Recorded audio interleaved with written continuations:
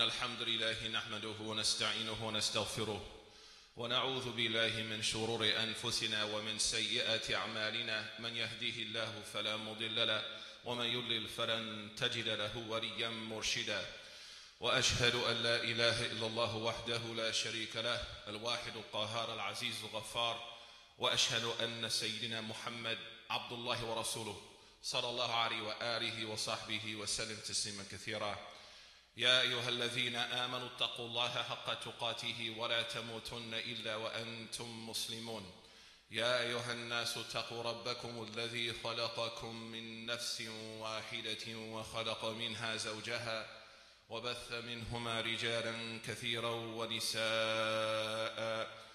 واتقوا الله الذي تساءلون به والأرحام إن الله كان عليكم رقيبا يا أيها الذين آمنوا اتقوا الله وقولوا قولا سديدا يصلح لكم أعمالكم ويغفر لكم ذنوبكم ومن يطع الله ورسوله فقد فاز فوزا عظيما أما بعد فإن أصدق الحديث كتاب الله وخير الهدي هدي محمد صلى الله عليه وسلم وشر الأمور محدثاتها وكل محدثة بدعة وكل بدعة ضلالة وكل ضلالة في النار. We praise Allah subhanahu wa ta'ala.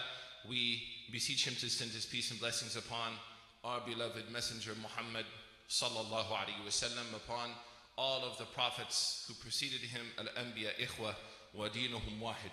As the Prophet said, the prophets were brothers and their faith was one. And upon their families and those who followed them in the truth until the end of time. Before we start, if I could ask all of the, mashallah, Noored out brothers to move forward. Mashallah, I'm the lucky one. I get to see all the Noor in the faces of the Salihin, alhamdulillah.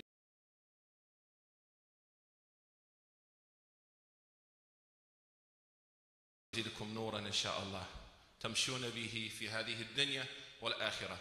May Allah increase you in light, inshallah, that will serve you in this life and the next. Fitna, trials, tribulations. You know, it's one of the most difficult words to define in theology is the word fitna.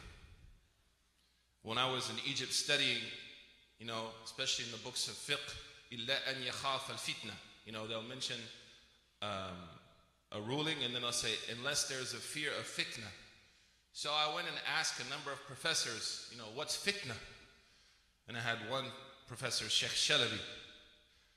He said to me, al-fitna di fitna.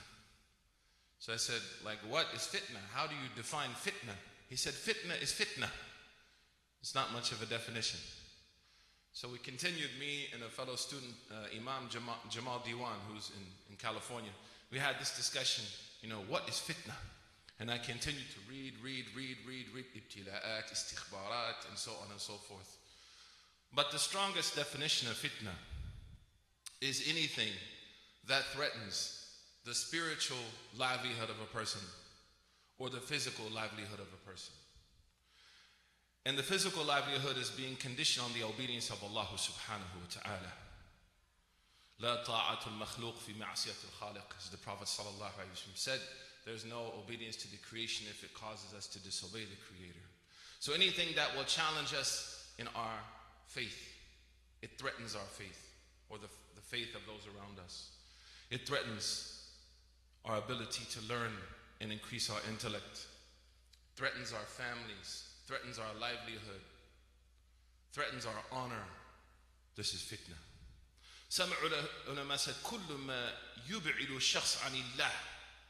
Anything that distances someone from Allah subhanahu wa ta'ala is fitna. And these days people are asking asharat as-sa'a and so on and so forth. How do we stay peaceful? And we'll talk about what that means momentarily. In times of perceived fitna and in times of difficulty. There are two ways to approach this. So the first khutbah will talk about the theoretical way. The responsibility of scholars and imams and du'at to lead the people, to give them irshad, not to terrorize the people. As Fir'aun, فَاسْتَخَفَّ قَوْمَهُ فَأَطَاعُوهُ إِنَّهُمْ كَانُوا قَوْمًا فَاسِقِينَ. As is mentioned in Surah Zukhruf, the 43rd chapter, the quality of Fir'aun's istikhaf is to terrorize people into doing things. But the job of the A'immah and the shuyukh and the scholars and the activists and the tulayyib like myself is to guide the people, to lead them to hope in Allah subhanahu wa ta'ala by clinging to the sunnah of Sayyid al-Awwali wal-Akhiri. And that happens usually when someone first is not trained in how to make istidlal, as we talked about yesterday in our class in Usul al-Fiqh every Tuesday and Thursday here at 8 p.m. We teach 2 books, Al-Ajrumiyyah and a book in Usul al-Fiqh, alhamdulillah. The ability to understand how to use evidences, not just to go and grab a book of hadith or a book of fiqh or read a fatwa online, وبعدين تصير مفتيا أو قاضيا, but to know the dawabit, the principles needed when using evidences. And the fear that we see now is that the ummah in general has become so ignorant of this process that someone who knows how to do it will be perceived as wrong, because they'll be more careful in their wording, more cautious in their speaking. As Imam Malik radiallahu anhu, when someone came all the way from the Maghrib to him and asked him for fatwa, and he said, I don't know the answer. And that man, he said to Malik, Ajit min al-Maghrib, I came from Morocco. In those days, there was no bus, train, car, so that was a long journey. And presumably the man came for Hajj. So after Hajj, he went to visit Medinat Sayyid al-Awwali wal-Akhirin, and he met Imam Malik, and he asked him this question. And Imam Malik, he said, I don't know. Subhanallah. Kam Malikan al-an ala internet. How many people are like Malik now on the internet? Everybody knows. You could say, have a nice day, and someone on Facebook will say, well, nice is a social construct rooted in, Anglo-Saxon language, and everyone has something to say now. But very few people say, Allahu A'lam. In fact, one time I went on a Muslim forum in Arabic and English, and I searched, I think, I know. SubhanAllah, an infinite number of responses. I searched, God knows, Allah knows, and Allahu A'lam. I got less than 10 search results. And the Prophet ﷺ said, Kalimat la adri nusful ilm, as the ulama say. To say I don't know is half of knowledge. And a hadith read by Abu Dawud, the Prophet said, al-ilmu thalatha, knowledge is 3. And one of the things he said, la adri, is to say I don't know. Sallallahu alayhi wa sallam. So unfortunately, people are in a rush. They're moved by the environment. Situations move the hearts, and they answer quickly. But look at Malik. The man, he tries to, implore him. I came from Morocco. Come on, you can't say that you don't know. So Malik, he said, give you one night to think about it. Just give me one night. This is the Imam of the Ummah and his time. The Imam of Dar Hijrah and his time. La yufta wa Malik bil Medina. Nobody can speak, and Imam Malik is in Medina. Radiyallahu anhu. Imam al-Shafi said, amongst the ulama, Malik is a star. Radiyallahu anhu. So Imam Malik, the guy, he comes the next day. Do you remember me? I came from Morocco. I have this question. I came from far away. Imam Malik said, Naam. I have your answer. La adri. My answer is, I don't know. He said, Anta imam dar al-hijrah. Anta imam al-ummah. وماذا سيقول الناس إنما أخبرهم أن مالك يقول لا أدري. He said, you are the Imam of the Ummah. What are the people of Morocco going to say when I say to them, you said you don't know? He said, قل لهم مالك يقول لا أدري. Say to them, Malik said, I don't know. Then he said to him, Ya Malik, هذا شيء خفيف من العلم. This is a little issue. This is a small issue. فبكى Malik. Malik, he started crying. He said, there's nothing small in the deen. And he started crying. And he said, didn't you hear what Allah said? إِنَّا سَنُلْقِي عَلَيْكَ قَوْلًا ثَقِيلًا. That Allah said to his prophet, we sent to you a heavy speech. Where is this adab now with the knowledge Where is this ihtiram to the ilm? And that's why, unfortunately, we say Maidan al-ilm fi hadhihi al-ayam became the Maidan of al-hawa wa shahwat. That knowledge nowadays became the place of desires. People read, they think they know, they think they understand, and everyone became a scholar. So we'll take 3 points, really I think that are important, that I've seen people misuse constantly to create a sense of yes in the ummah, to create a sense of despair. For some reason people think if you cause people to despair, you can motivate them. But the Prophet ﷺ, and when I asked, actually I was sitting with a brother, and one day I said to him, you know, you are scaring people to death. There needs to be tarhib, sah. Imam al-Ghazali said you should scare people to the point it leads to activism. But if you scare them to the point that there's no activism, this is wrong. It's not allowed. So the brother, he said to me, Suhaib, don't you know the hadith of the Prophet sallallahu alaihi wasallam? You know the hadith, rawahu Tirmidhi. If you knew what I knew, you will laugh little and cry much. I said, yeah, but the riwayah that you just quoted to me is the riwayah naqisa, is the riwayah which is not complete. And that's the riwayah mentioned by An-Nawawi in Riyadh al-Salihin. Because Imam An-Nawawi, he used to rely on targhib al-tarhib. It's a long story. I said to him, but go to the whole riwayah. Here's the usul al-fiqh. Is it allowed to mention a hadith without mentioning its entire wording if the entire wording affects the hukum? La yajuz. It's not allowed. So I said to him, kammil al-riwayah hadihi. He said, I said to him, complete the riwayah as I heard it from my sheikh. He said to me, I don't know it. I said, if you don't know it, then you shouldn't use it. Because the riwayah continues that after the Prophet ﷺ left his companions and they were crying, Sayyidina Jibreel, he came to the Prophet ﷺ and he said, Allah subhanahu wa ta'ala has ordered me to tell you to go back to them and not leave them in that state. Do not leave them in a state of despair, Ya Muhammad sallallahu alayhi wa sallam. Rasul sallallahu raja'a ala ashabihi. He went to his companions and he gave them good tidings, and he helped them, he tranquilized them, sallallahu alayhi wa sallam. He calmed them down. That's the whole riwayah. So people who use certain narrations wrong to intimidate and terrify the ummah, I asked them, wallahi, especially the du'at and the activists, be very careful, because the ummah of the Prophet ka'atfal and the ulama. You know, one of my, he used to say, the ummah is like my son and my daughter. They have the rights on me that the rights of my children have on me. And that's in the Quran. And that's why Allah subhanahu wa ta'ala calls the scholars of the kuffar, أَوَلَوْ كَانَ آبَاؤُهُمْ لَا يَعْقِلُونَ شَيْئًا وَلَا يَهْتَدُونَ إِنَّا وَجَدْنَا آبَاءَنَا أَيْ عُلَمَاءَنَا. That's why in the Quran, Al-Asfahani said, when they say, we found our fathers, actually it's we found our scholars, because the relationship of the scholars to the people they lead is that of a father and his children. And what are the rights of children on a father? And it's a profound understanding.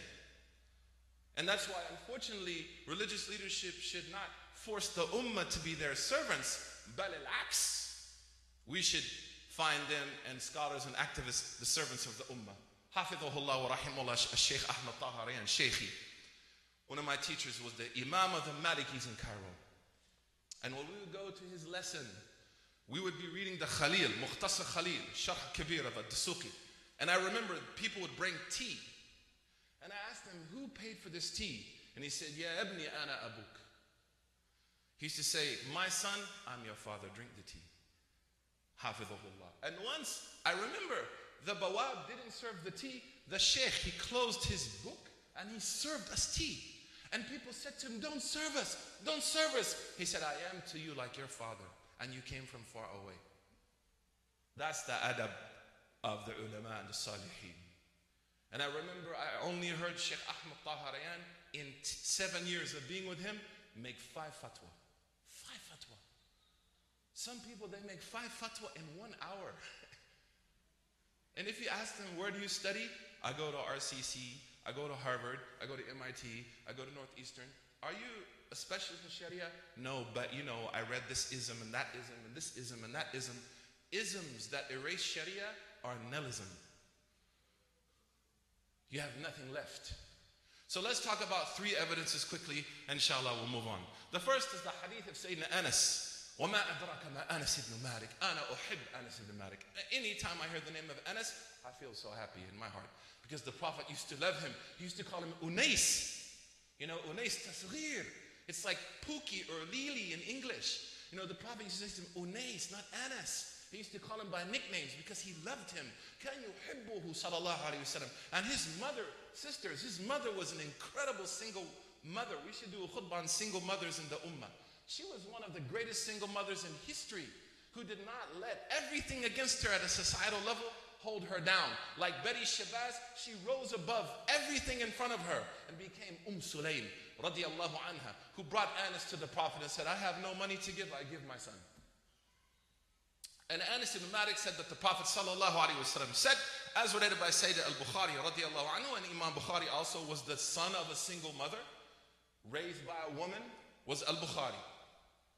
And at 16 he said, Mom, can I move to Mecca and study hadith? Think about where al-Bukhari lived in Bukhara. That's a long trip. And look at her love for him. She said, yes, if I can go with you and drop you off. So she took him to school and left him in Mecca. Radiyallahu anhu. He said that the Prophet sallallahu alaihi wasallam said, no day will come to you except it's worse than the day before it. And no day will come to you except it's worse than the day that came before it. This hadith is sahih. Rawahu al-Bukhari in his Sahih al-Jami'. But how people use it is the problem, because we understand that an evidence has a number of adab. There are 3 adab to any dalil. Number 1, ma'rifatu, is to know it. But number 2, kayf istifadati minha, how to use it. As al-Baydawi mentioned, and this is the problem we see. People have adillah, they don't know how to use them properly. They don't know how to use them properly. And I mentioned one time in this masjid, a brother came into my office drunk. And I said to him, Subhanallah, you're drunk. He said, I'm not praying, no. I said, what? He said, La taqrabu salatu antum sukara. Don't pray when you're drunk. I said, Ya Mawlana, this is not the place for mafhum mukhalafa. And you're not Hanafi. Here's the evidence. He used an evidence, but he's using it wrong, in the wrong way. So you should ask people when they bring evidences to you, have you studied kayfiyat istifadati minha? Have you studied the 33 or 34 etiquettes used for dalil mentioned by Imam al-Haramain? If they say no, say hada firaqu bayni wa baynik. Be like Khadr with Musa. It's time to dip. So people will take this hadith and say, Anas, there is not a day except the day after it for you will be worse. There's not a day except the day after for you, kum, will be worse. And they say, see, this is a proof that the ummah, since that day, will consistently be experiencing days which are worse. This hadith actually is declared mushkil by the ulama. It means a hadith which its dalala is mushkila. Like what it means is a problem. How do we interpret it? And there were a lot of attention given to the ulama by it. The Hafiz ibn Abdul Barr, radiyallahu anhu, he mentions in the Tamheed or Istifkar, as is mentioned by Imam Ibn Hajar Fath al-Bari, that kum here is the Sahaba. It's not the ummah. You is not all of us. You is only the companions of the Prophet sallallahu alaihi wasallam. And this was the opinion of Abdullah bin Mas'ud, because he said a short time later, the Prophet sallallahu alaihi wasallam, the greatest musibah of this ummah is that the Prophet died sallallahu alaihi wasallam. So Abdullah bin Mas'ud said, every day after that for us, each second, each minute, each hour, each day, each month, each year that we failed to be with him was worse than those days that we were with him sallallahu alaihi wasallam. And it makes sense. وَمَا كَانَ اللَّهُ لِيُعَذِّبَهُمْ وَمَا كَانَ اللَّهُ مُعَذِّبَهُمْ وَأَنْتَ فِيهِمْ. Allah said, I will not punish them and you are with them sallallahu alaihi wasallam. So Sayyidina Abdul Masud said, this is talking to us as Sahabi, because 1 second of not seeing his face physically is worse. Every moment away from him for us is worse. And that's why Al-Hafiz Ibn Hazm, he said, radiyallahu anhu, that 1 second of the life of the Sahabi physically with the Prophet sallallahu alaihi wasallam is better than your entire life in this world. of the hadith. The second is the taqsim of Dar Islam and Dar Harb.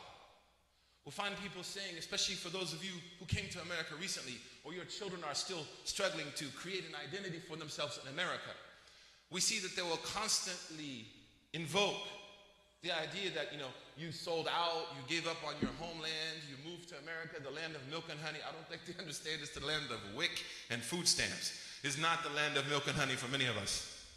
And gentrification and structural injustices in Ferguson, Missouri, and the largest number of homeless people in this country are children, far from being the land of milk and honey. There's a little milk and a little honey, but it's more like half and half, and some honey you got at Costco. But that will be used against you. And then they will say, how can you live in the land of war? Did you ever think to ask people, did the Prophet ﷺ ever use this land of war, land of Islam, land of Dar Islam, Dar Harb? Where did you get this stuff from?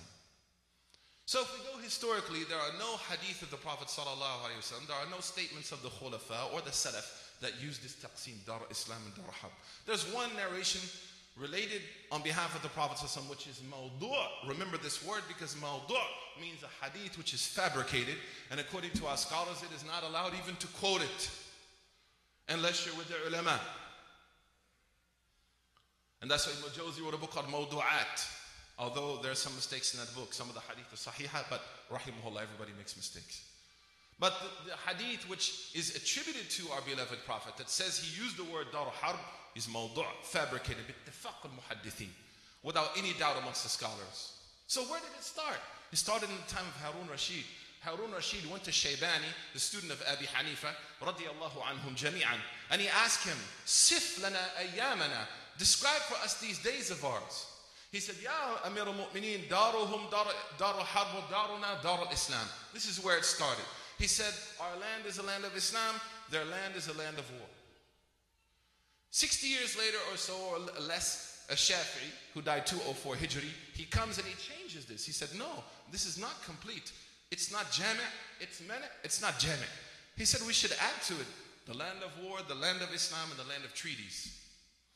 After him came a Shashi, radiyallahu anhu, al-Hanafi, the great scholar of Usul al-Shashi. And he said very beautifully, actually, this is a number of years later, he said, this is incorrect. The more Quranic outlook of the world is Darul Da'wah, the lands which have not accepted Islam, places of Da'wah, and the lands where people have believed in Allah, subhanahu wa ta'ala. After him came Al-Mawrudi and his book Sultan al-Hukuma, Al-Hakim. He has this adab of the Sultaniyah. And he talks in there, very interestingly enough, and said, Dar al-Islam, the land of Islam, is anywhere you can worship Allah subhanahu wa ta'ala and avoid haram. And he based this on the hadith of Fudayk, who came to the Prophet sallallahu alayhi wa sallam, kama rawahu Imam Ahmad bi sanadin sahih. He came to the Prophet, he was from Yemen. He said, I live with people who are not Muslims. At that time, Yemen was Christian.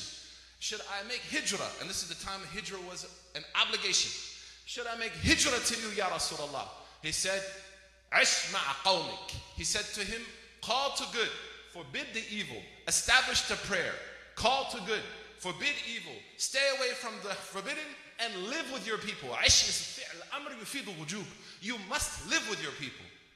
For that reason, Al-Haythami, Al-Shafi'i, and Fatwa Al-Kubra, he mentions the strong opinion of the Shafi'i madhab, and most of our Somali brothers, alhamdulillah, are shufa'a bi fadlillah.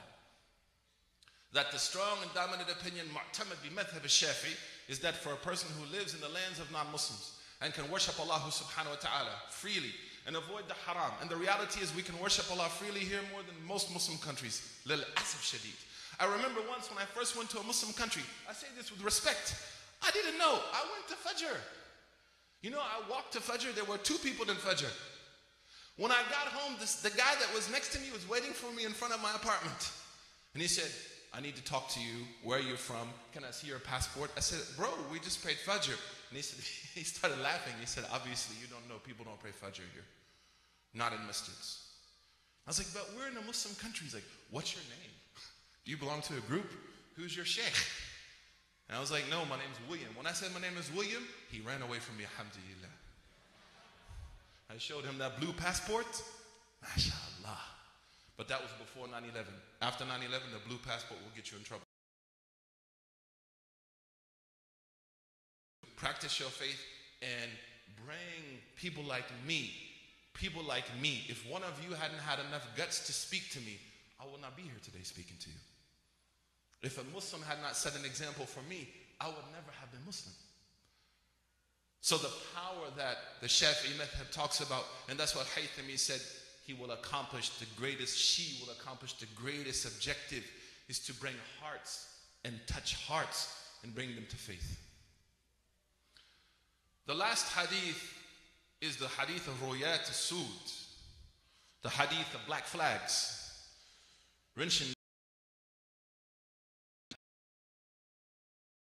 Now, with ISIS,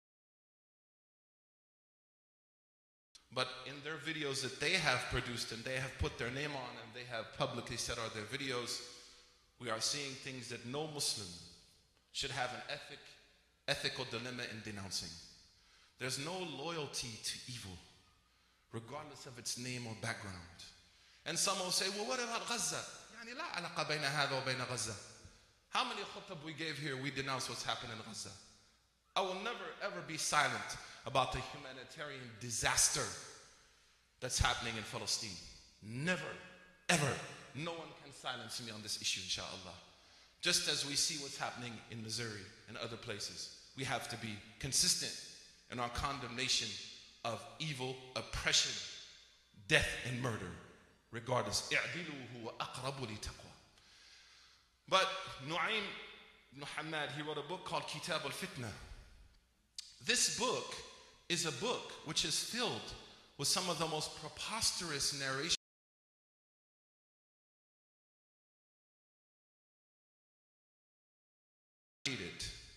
And I remember in 1999 at a conference, I ran into Anwar Awlaqi. And I saw him, and he told me, Assalamu alaikum wa alaikum salam, and he told me, I'm reading this book called Kitab al-Fitna. This book. And I believe, I never saw him after that, or maybe once. I believe after that, this is the book, when I look at his writings and look at what he said, it's filled with the riwayat of this book. Riwayat which are considered fabricated for the most part. This narration, the Prophet ﷺ said, إِذَا رَأَيْتُمُ الرُّؤْيَاتِ السَّوْدَاءَ أو سود, excuse me. If you see the black flags from the east, أَزِمُوا أَرْضَكُمْ, sit, don't move. Many people are taking this narration and saying, this is ISIS. The problem here is that this narration, as agreed upon by the scholars of hadith, is absolutely fabricated. It has no sound source whatsoever.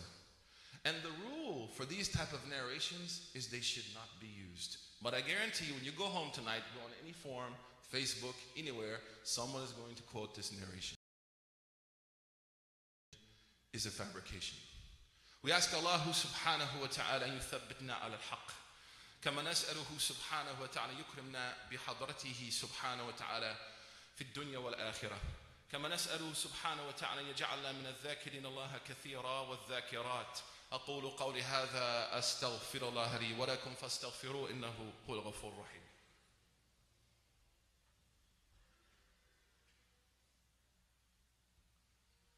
بسم الله الحمد لله والصلاة والسلام على سيدنا رسول الله وعلى آله وصحبه ومن والاه. Prophet sallallahu alaihi wa alihi wa sahbihi wasallam, he gave us a very simple thing we can all do as we finish the khutbah. And that is the Prophet sallallahu alaihi wasallam said, ittaqillaha haythuma kunt. This is one of the last things he said to Sayyidina Mu'adh. As related by Muwatta in Imam Malik in the Muwatta, even though it's mursal, it's connected in other narrations. The last thing he said to Sayyidina Mu'adh was, fear Allah wherever you are.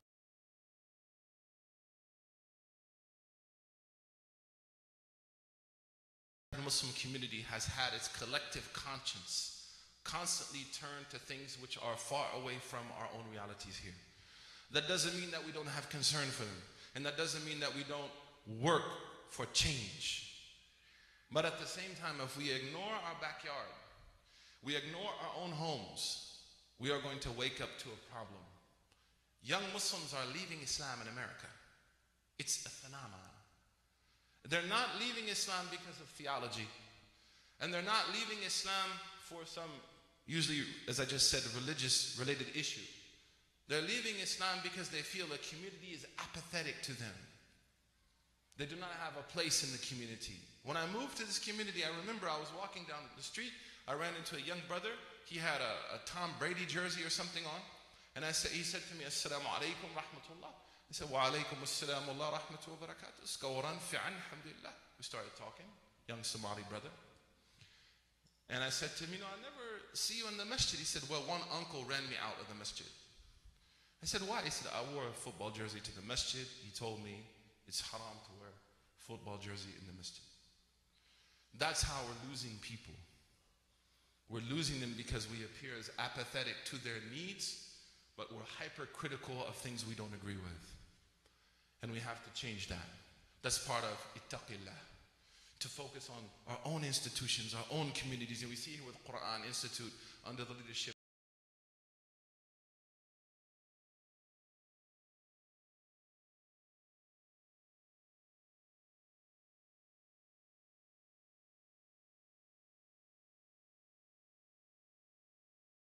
Allah subhanahu wa ta'ala says, إِنَّ الَّذِينَ اتَّقَوْا إِذَا مَسَّهُمْ طَائِفَةٌ مِّنَ الشَّيْطَانِ. Indeed, the people of taqwa, if shaitan comes to them, they get confused. مَسَّهُمْ, and he confuses them. They remember Allah, فَإِذَا هُمْ مُبْصِرُونَ, and then they have insight. So repentance and the obedience of Allah is a way to bring basira. Ask Allah subhanahu wa ta'ala, basarana insha'Allah. The second is that in the most difficult times, stay with Allah. Cling to Allah. In the 8th chapter of the Quran, Allah subhanahu wa ta'ala said, إِذَا لَقِيتُمْ فِئَةً فَاثْبُتُوا وَاذْكُرُوا اللَّهَ كَثِيرًا لَعَلَّكُمْ تُفْلِحُونَ. In the times of jihad, in the physical battle, Allah subhanahu wa ta'ala told the Sahaba, stay strong and remember Allah. Remember Him in this ma'rakah. The last is prioritize your families and yourself. Prioritize yourself and your families. One of the great scholars that I studied with, one time I asked him, he passed away rahimahullah, and I asked him, what is the one thing you regret? And he said, I served the ummah and I forgot to serve my children. Subhanallah. Sometimes we get caught up with passion and emotion, but we forget to look after our own. قُوا أَنفُسَكُمْ وَأَهْلِيكُمْ نَارًا. So make sure, schedule every week some time to be with your kids. My children in Malaysia, I try to schedule with them at least some time every week to Skype or FaceTime. It's hard. I have the same challenges you have. The same challenges you have. It's difficult, but the commitment should be there. We ask Allah subhanahu wa ta'ala أن يزيدنا إيماننا كما نسأل سبحانه وتعالى يحفظنا من الفتن. نسأله سبحانه وتعالى يصلح بال هذه الأمة المشرفة. We ask Allah subhanahu wa ta'ala to rectify the affairs of this beautiful ummah. An ummah that the Prophet sallallahu alaihi wasallam had a tremendous love for. Sallallahu alaihi wasallam. We ask Allah subhanahu wa ta'ala to guide the imams, the activists, the leaders of our community. We ask Allah subhanahu wa ta'ala to protect them, to make them strong. We ask Allah to bless the mothers of this community, single or otherwise, in the raising of their children and the struggles they face. May Allah subhanahu wa ta'ala strengthen you and give you insight and wisdom. We ask Allah subhanahu wa ta'ala to bless the people of Palestine. We ask Allah subhanahu wa ta'ala to make them strong and to grant them, inshallah, the strength needed for the future. We ask Allah subhanahu wa ta'ala to bless the people of Syria. May Allah subhanahu wa ta'ala put them in His himaya al-muqaddasa. Ask Him to put them under His sacred protection. The brothers and sisters in Africa, may Allah subhanahu wa ta'ala protect them from Ebola. And may Allah subhanahu wa ta'ala bring a quick cure to this devastating disease. We ask Allah subhanahu wa ta'ala to help us conquer the fitna of our hearts. We ask Allah subhanahu wa ta'ala to distance us from anything that will displease Him. We ask Allah to protect those of our community who are addicted to alcohol and drugs. May Allah subhanahu wa ta'ala replace the love of being drunk with those things, with the drunkenness of Iman. The love of Allah subhanahu wa ta'ala and the shawq for the ta'ah of Allah subhanahu wa ta'ala. We ask Allah to bless the people of the Khalij, the students who came here from the Gulf countries, their families and their communities. May Allah subhanahu wa ta'ala yukrimkum insha'Allah. We ask Allah subhanahu wa ta'ala to bless all humanity, those who are oppressed, whether it's the family of Michael Brown, the people of Ferguson, Missouri, or otherwise. May Allah subhanahu wa ta'ala lift oppression from the people and replace it with justice. Subhana rabbika rabbil izzati amma yasifun wa salamun ala al-mursaleen walhamdulillahi rabbil alameen.